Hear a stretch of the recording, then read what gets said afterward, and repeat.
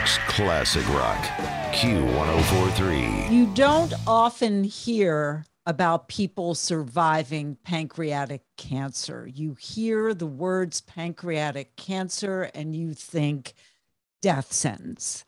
My daughter's father died of pancreatic cancer 6 years ago. With me this morning, Josh Mailman, a 15-year survivor of pancreatic cancer, neuro-endocrine pancreatic cancer. Also with us, Dr. Richard Wahl, a nuclear medicine physician. First of all, Josh, it is so wonderful having you on today. Please just share your story with us, because when I just saw it in print, I think my mouth fell open. So my story starts in 2007 as an accidental pickup as a 46-year-old going for your annual exam, which I really recommend everyone do. And my doctor felt something a little unusual under my rib cage and didn't think much of it. I was pretty good. I was biking 120 miles a week all over the place, and I felt fine. And later on, she sent me for an ultrasound about 4 weeks later and saw this huge softball-sized mass over my pancreas. And it does turn out there are different forms of pancreatic cancer. The one that we're most familiar with is, as you point out, rather deadly and does take people rather quickly. But there are different types. I have something called a neuro-endocrine tumor. It's the same thing that Steve Jobs and Aretha Franklin had. It's a form that happens for 5% of those with a pancreatic mass and there are some different types of treatments for that. And back then, this was 2007, there weren't very many treatments for me at the time, and I had to go exploring and looking for things. And I met a doctor actually in Toronto, Canada, at a conference, who Dr. Wahl knows really well.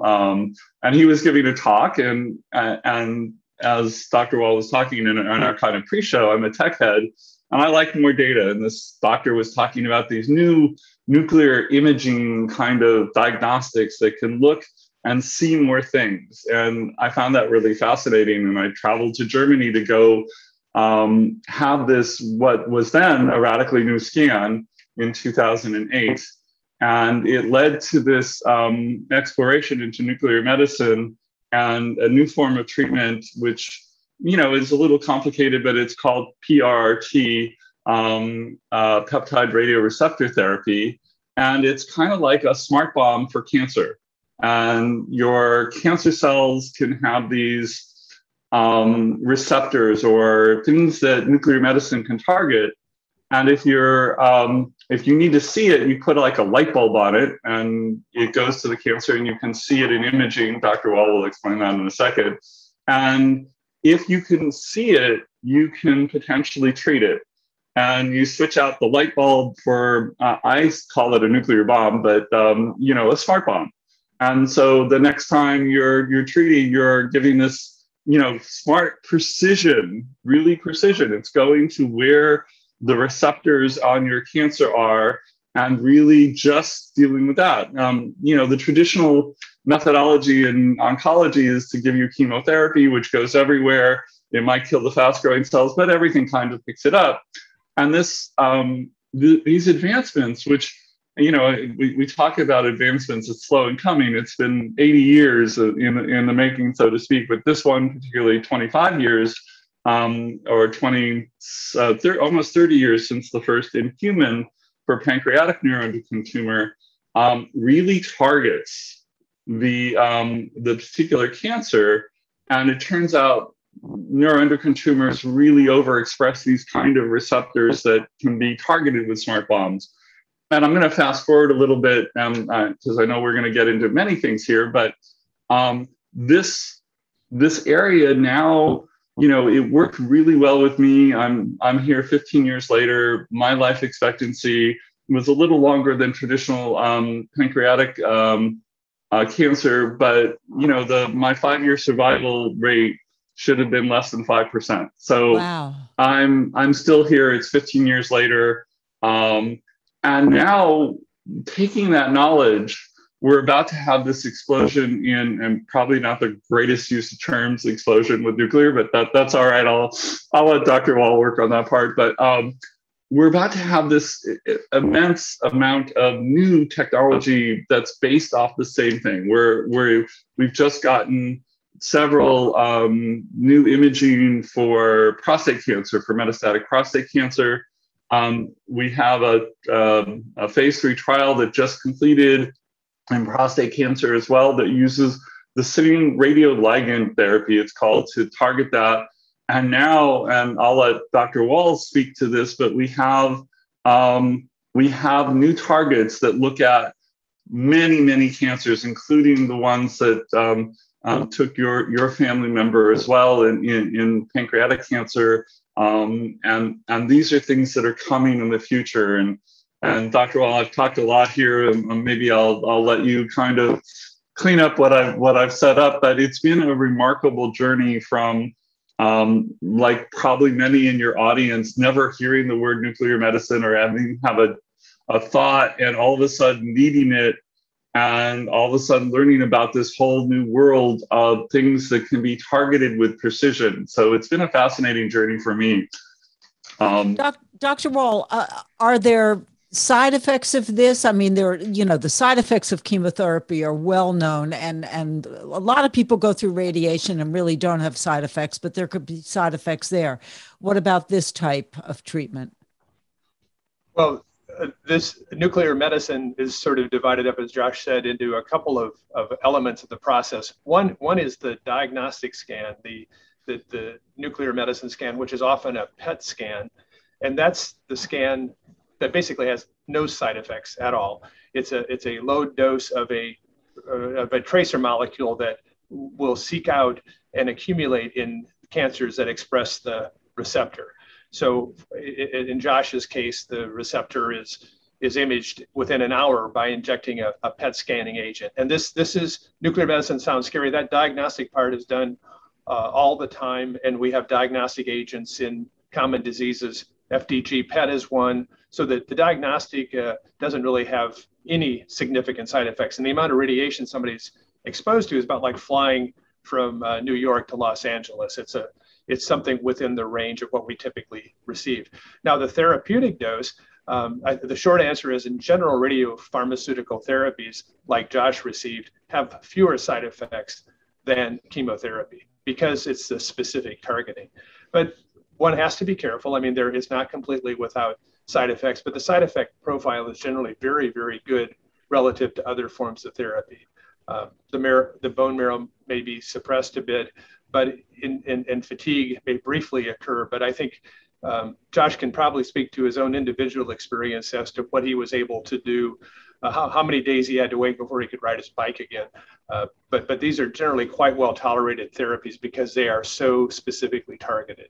So is this used now on which types of cancer is this used for in terms of treatment? Because all this is new to me, and I'm a breast cancer survivor of 2 years. Okay. Yeah. So the diagnostic side of nuclear medicine, especially the PET in cancer, is used in almost every kind of cancer. It's used in breast cancer. It's approved by FDA and Medicare for breast cancer in specific applications. So the number of cancers in which the therapy is used is more limited. And that's why, but we're very excited that the number of opportunities for expanding this kind of therapy are increasing.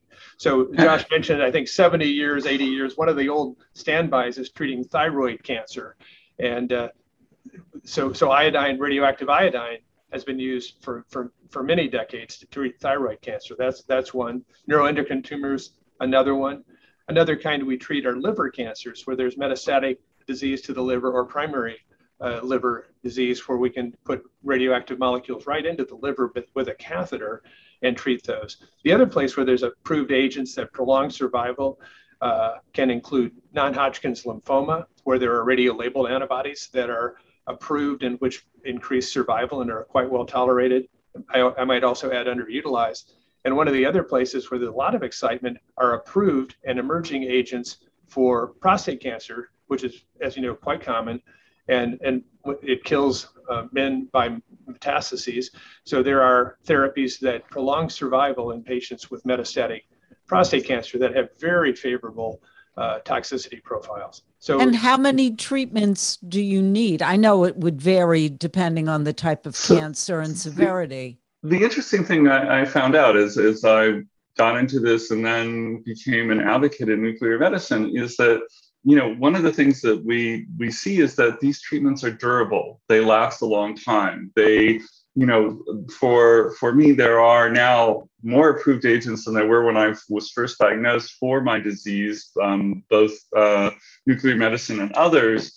But this is more durable. We talk about progression-free survival, or how long you do before your disease progresses. Not all of these things are cures yet, but this is about a 3-year progression-free survival. You might have 4 treatments over the course of a year, and then it might be 3, 4, 5 years before you need to see another type of treatment. And in my case, after I had my first treatment in 2009, I did not need to, I didn't progress. My disease regressed, which is a good thing, but I didn't progress for another 6 till 2016, where I had a single treatment and I was actually stable to 2020, so these treatments are really durable, which, you know, we're in the US and we're blessed in North America to have fairly good health coverage and health. But one of the great things about radioiodine and why it's practiced all over the planet is because you can take 2 treatments or 1 treatment and have these durable responses. So that will last years and decades. And this is one of the reasons why nuclear medicine is so interesting, because, you know, we're all somewhere between an hour, 30 minutes to an hour to a medical facility. That if you start going to the developing world, they're far away from any medical treatment, and they may only get to see a patient once or twice. And so you have some of these amazingly durable treatments that can last decades. And that really changes health in the developing world.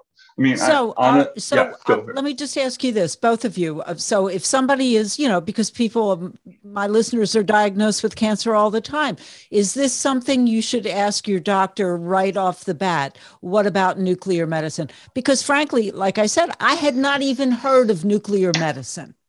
I could not conceive, what is this? Well, luckily, your listeners live in a pretty populated town that has some excellent centers around it that are starting to use this more and more often. So asking is a good idea, and they'll let you know whether it's Memorial Sloan Kettering or Columbia or NYU. They'll all have really great nuclear medicine departments, and they're starting. We saw an approval for my disease for therapy in 2017. We anticipate that we'll see an approval for this metastatic prostate cancer within hopefully early next year. So we'll start seeing it in prostate cancer early next year. There are some incredible clinical trials going on in different types of diseases as well that you should ask your doctor about in general about clinical trials. And your listeners and you, Asian, probably had a nuclear medicine diagnostic test without even knowing about it, because you just went in for a PET CT. They said FTG, which is a fancy word for a sugar PET, and you had probably a sugar PET to see where that disease was. Which is one of the most common used versions of a diagnostic test as well. So it's happening. You may not know it's happening, but it's happening right where you are, and understanding what's going on is a great thing, because I'm about patient education. We're out of time. Just very quickly, how do they find out more? Where to go? Well, the Society of Nuclear Medicine has an excellent website. I would say the Society of Nuclear Medicine website is really good, and it has a patient portal, and we have an area called Radiopharmaceutical Therapy Central on that website, I'd say that's a good place. It has a lot of information. It talks about the different diseases where there are currently FDA-approved therapies. And again, I answer your question as Josh did. Yes, you should ask your physician about nuclear medicine. And if your referring physician is not aware of it, do some research yourself. Don't hesitate to seek out a nuclear medicine specialist as well. I think this technology is probably not fully appreciated, because the name sounds odd and maybe scary, but nuclear medicine is actually a really safe technique. And to Josh's point, results may vary. Obviously, the prostate cancer, for instance, one of the agents that's FDA approved, definitely, and that's radium dichloride, simple injection, the stuff that Marie Curie was using over 100 years ago. Turns out it does prolong life in patients with metastatic prostate cancer, but it's by a number of months, but with an exceedingly good quality of life. So it's not always that you get many years, but our traditional ones like iodine 131, many years of longer survival. Non-Hodgkin's lymphoma, several years. Yeah. So Shelli, just one thing, discovermi.org is one of the URLs, and SNMI, Society of Nuclear Medicine, SNMMI.org is the other. So those are the two URLs, SNMMI.org and discovermi.org will get you to all of them. And it's been such a pleasure talking to you. And to you as well, Dr. Richard Wahl and Josh Mailman. And I'll see you guys tomorrow morning on the Jim Kerr Rock and Roll Morning Show, Q104.3. New York's classic rock, Q104.3.